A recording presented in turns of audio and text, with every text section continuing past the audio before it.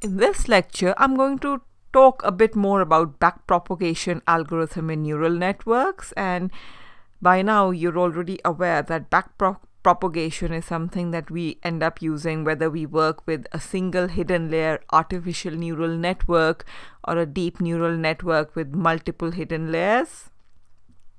You've already seen how backpropagation was in a way being implemented to compute the error, and this is an iterative process, but I'm going to unpack the theory a bit more in this lecture. So again, these are some of the things that you are already aware of, and I'm going to provide a link to the PDF of this particular PowerPoint, but things like cost function, etc., these are things that you already know, and now we are just going to see how they tie up together. So again, neural networks, they rely a lot on proper training, and a very fundamental part of this training is backpropagation, which was originally developed in the 1970s.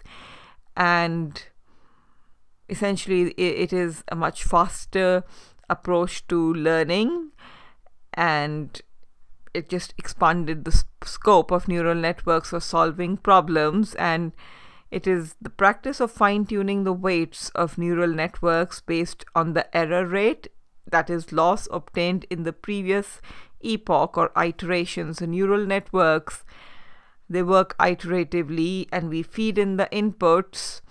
Weights are usually assigned randomly, and that gets fed through an activation function. We've already discussed the theory of an activation function, and the output we get, we compare it with the actual output, and then we'll get a loss, and then essentially this will be fed back into the neural network, and proper tuning of the weights ensures lower error rates, and that's what we need in order to make our model more generalizable. So this is a simple neural network. So we have a one input neuron, one hidden layer neuron, which is here, and one output neuron. So basically, with each neuron, we have a linear combination of inputs and weights, and that's something you already saw. So this is the input neuron, and we combine the random weights, and as I said, the weights will be selected randomly with the inputs, and we have a linear combination which is in turn fed into the activation function, and then we obtain the output neuron.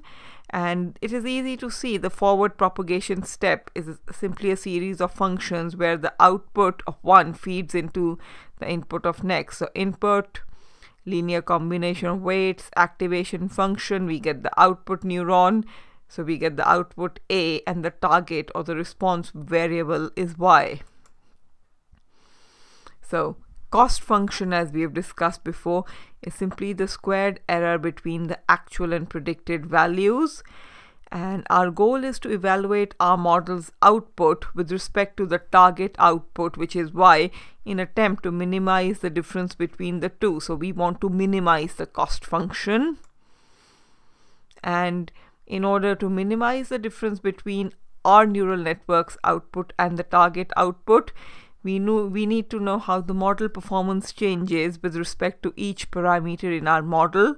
So we need to derive the relationship between our cost function and each weight, and then we update these weights in an iterative process using gradient descent. And again, gradient descent is something we've touched upon. So in order to find the relationship between weights and cost function, we have theta2, which is an input to Z3 here. So this is a theta2 input to Z2. Z3 is an input to A3, and A3 is an input to J theta.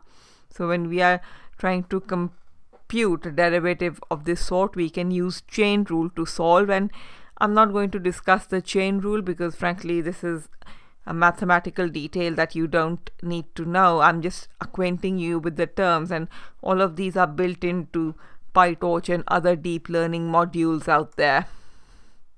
So I'm not going to, we can just skip this. And obviously you'll have the PDF, so that's something, if you want to go over these mathematical equations in detail, that's something you can do. So now when we have a more complex neural networks, we have 2 neurons in our input layer, 2 neurons in one hidden layer, and then we'll get 2 neurons in our output layer. And essentially, then this is the kind of function that we'll follow. Like so. So I'm not this is again something I'm not going to discuss in detail, but the mean squared error as our cost function is like so. So when we are training on multiple examples, which is most likely to be the case, we'll also need to perform a summation of the cost function over all training examples. And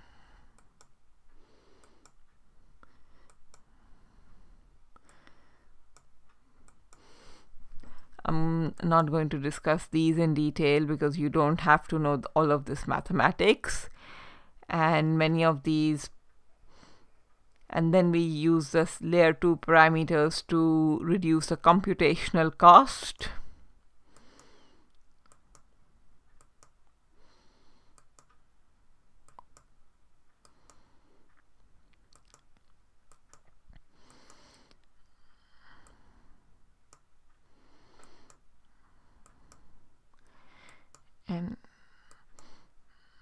And with PyTorch, we do get the option of playing around with the L1 and L2 parameters. So what we have learned so far is that a way to calculate all of the partial derivatives necessary for gradient descent, which is the partial derivative of the cost function using matrix expressions.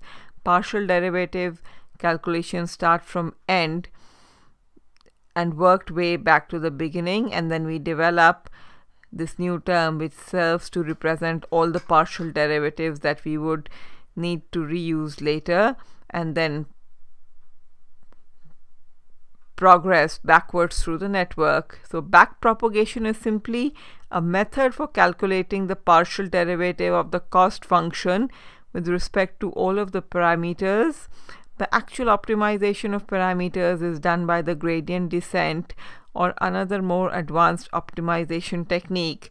Generally, we established that you can calculate the partial derivative of layer 1 by combining these terms for the next layer forward with the activation of the current layer.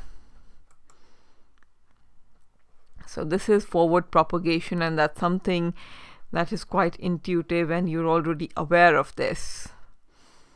And then we compute the theta terms like so, and this term consists of all the partial derivatives that will be used again in calculating the parameters of layers further back. So this is the error term,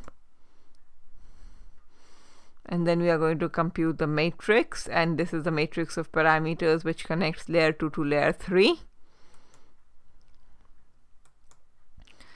So we send back the error terms in the exact same manner that we sent forward. So now with backpropagation, we are going to send back the error terms the way we went forward, and the only difference is that this time we are starting from the back and we are feeding an error term.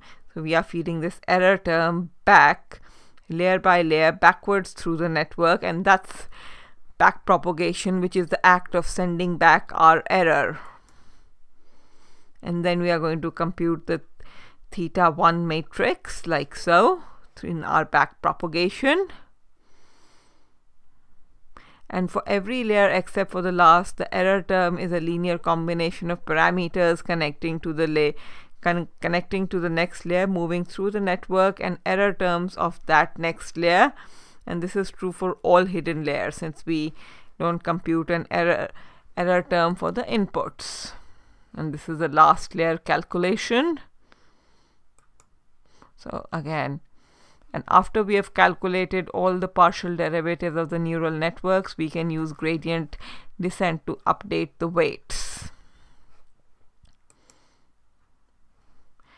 So basically, this is all what you need to know about backpropagation. and this is not something that you have to implement mathematically. At least when you work with practical data science and when you work with the common Python or even R deep learning data science packages.